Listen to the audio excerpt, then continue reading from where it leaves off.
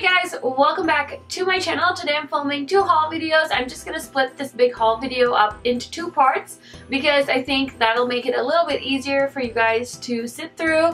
So I like to do monthly hauls, and since I was back from being home in Sri Lanka, I kind of lost track of things and I'm still trying to gather my stuff together. I had a really good system where I used to just keep everything in a basket and then I would just show you guys in a haul at the end of the month.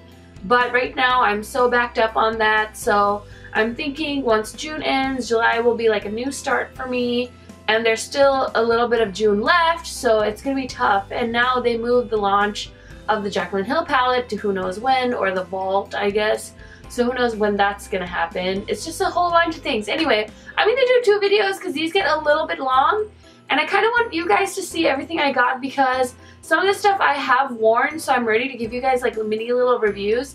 I tend to do a lot of eyeshadow palette reviews on my channel. That's just my favorite kind of makeup to review. So, you know, this way I can kind of throw in reviews of other products I've been trying out. So if you're interested in that, just keep watching. Also really quick, I do want to let you know I have a small Instagram giveaway going on. So if you do follow me on Instagram, please go ahead and enter that giveaway. I just want to give back to my friends on Instagram. I don't usually do any Instagram giveaways, so this is kind of exciting. I will throw up a picture so you guys can see what you can win. Please go ahead and enter that. I would really appreciate it. And also, if you could get some of your friends to follow me, that would be awesome as well. This is our cat Maury, who just came to say hi. Usually I don't film with the door open, but my husband's not home, and he came in to say hello, so you might hear the pets in and out. The other thing I do want to mention as well, these earrings are Forever 21. My lip color is Jeffree Star Masochist, I believe. It actually is not a color I wear very often, so I just grabbed it and put it on. My eyeshadow is the new Violet Voss palette, the Flamingo palette I think it's called. And my foundation is the new ColourPop foundation. Highlight is the new Pat McGrath highlighting palette. So that's everything. I'm going to stop blabbering now and show you guys what I bought. First item I bought, and I've already done a little swatch party on this, is the Jeffree Star Equality mini bundle. Now he has a nude one and a red one, and I have most of his nudes in full size, so I didn't feel like I needed to buy that. And I don't wear a lot of red, nor do I really wear shades like this, but I just loved the presentation of this little set so much that I decided to go ahead and pick it up. I'm really like so into rainbow theme right now. I even have like a rainbow playlist on my channel. I was like, why don't I have a rainbow playlist? So I have a rainbow playlist now on my channel in case any of you guys are ever wondering about rainbow products. But how cute is this? I love the presentation of this, and I think it's beautiful, and I think it's great that they, you know, collaborated on this and are raising some money for the LGBTQ community in LA or California. I'm not quite sure, but I love that guy, and I'm going to treasure that thing forever. Another thing I picked up, this is kind of a random item. This has been on my Sephora loves list forever, and I've been trying so hard to shop that I finally just caved and got this. I have really dry feet, and Marlena from Makeup Geek, her channel, she does these like monthly obsession videos, and a long time ago she talked about this foot whatever scraper thing, and it's really pricey. This is like close to 60 bucks. So I put it off, and my feet are so dry right now, I couldn't take it anymore. I bought it. I'm sorry, it's not clean, guys. I used it. As soon as I got it, I pulled it out of the box and I used it, and it actually worked really freaking well. So I'm glad I picked this up. If you guys want the link, I'll try and remember to link all the stuff down below. Usually I do forget, so if you want the link, let me know. Otherwise, you can just look it up. Sephora Diamond Foot Buffer File number 11. So yeah, I really like this guy, and she linked it in her video back in the day. And actually, I've gotten a few things off of like different websites that she had put in these like videos that she makes, and they've been really good. Like, if you guys have watched her videos, if you've seen that Amazon set of sheets that she recommended, oh my gosh, me and my husband have been using those sheets for more than like a year now for sure. I want to say like a year and a half. And they're fabulous, and they're so affordable. So if I remember, I'll try and link those as well. So yeah, just a little tip about her videos. They are super duper helpful. Now, you guys know I'm not a huge supporter of Morphe, but I got so sick of hearing people talking about this setting mist and the fact that it is in an aerosol can. So I bought it. This is their continuous setting mist. And yeah, basically everyone makes a big deal about it because it is in an aerosol can. So I am so weird because when I get new stuff, I'm like, no, I don't want to use it.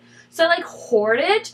So I've been hoarding it, and I haven't actually sprayed this on my face yet. So I don't have any conclusion on this guy yet, but let me know if you guys have tried any of these products. I'd love to hear your opinion. The other thing I did, let's just get all of these out of the way, okay? June was like, let's buy shit from brands that I don't really want to support. Like Kale Polish, I kind of talked about it, I don't know, a long time ago, that I wasn't really very happy with Kathleen Lights.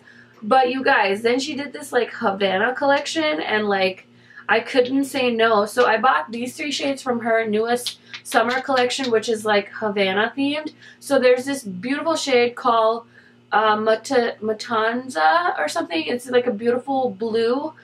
This shade Mojito was gorgeous. I was wearing this on my nails before I switched to the yellow, which is called Tropicana.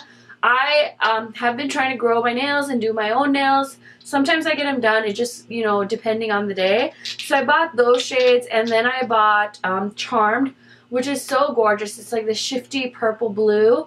This shade is beautiful as well. This is Ocean Drive. I've worn this nail color in multiple videos. And then this shade Chloe I haven't worn yet. As you guys can see, I'm really into green, blue nail polishes, mostly green. Hey, Maury. The cat is, anyway, so I'm mostly into like greens. So yeah, I caved. I feel so bad, but honestly, her nail polish is actually really good quality. I did buy some of her other shades when she first launched her brand. Like I have Hug and Roll, I have Carmelo, and a bunch of other colors. And I pulled out one shade before I got this in the mail to use it, and her polishes were in tip-top shape. Usually if I don't use a polish for a long time, it like gunks up and I really can't use it again. It thickens up, and ain't nobody got time for that. But hers seem to have lasted really well over the year or the years. I don't know how long I've had them for. It feels like quite a while. So I really like her nail polish brand, and even though I don't really want to support her, I feel like I've come to a place where I'm like, she makes really good nail polish. And yeah, so I don't know, I feel like I'm betraying myself, but she also made a kick-ass product, so I kind of want to support and own some awesome nail polish. That's kind of worth the splurge for me. So you guys might have seen these in my previous haul, my big ass haul. This is the Kevyn Aucoin Neo Blush, and I have the shade Sunset. Let me just show you what it looks like so you guys can see what it looks like in person, because it's hard to figure out how big these are going to be when you receive them. So I've made such a big dent in this one, and I only just got it, and I love this blush, especially for the summertime. I love how long it wears for. I'm actually wearing that blush today, and so I was like, oh, let me buy another color because I love the formula. So I bought Grape Wine, thinking it would be like, I was expecting this to be more of a berry, but it's actually more of a purple, and I actually don't like this shade. So I'm actually planning on returning this because I'm not a huge fan, and these blushes are freaking expensive. I want to say they're like $30 something, like 30 plus. They're not under 30, they're definitely over 30. So I'm going to keep this one for sure because I love it. But this color does not vibe with me, and so I think I'm going to take this back. Okay, let's talk about some palettes because I definitely bought some palettes. So the first two, you guys must have seen swatch party videos of these already. It's the ColourPop Fame and Fortune palettes. Oh, here.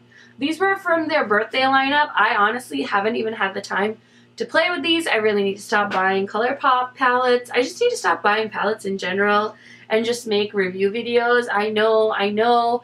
But yeah. Just like a quick first impression on these. I mean, they are nice palettes, but it's like, are they stuff like I'm like, oh my gosh, I'm so glad I ran out and spent money on that. Especially now, because it seems like ColourPop will like do this big launch, and then they always do like a sale or free shipping or something like a week later. So that's kind of annoying because I'm like, oh, why did I spend money buying something when I could have gotten a better deal on it a week later. So that's pretty annoying. Speaking of deals, I did get this guy. I'm actually kind of mad at myself because I haven't used this on my face yet. So let's do that. This is the Kat Von D Metal Crush Highlighting Palette. Everyone and their mom like has like a different opinion on this guy.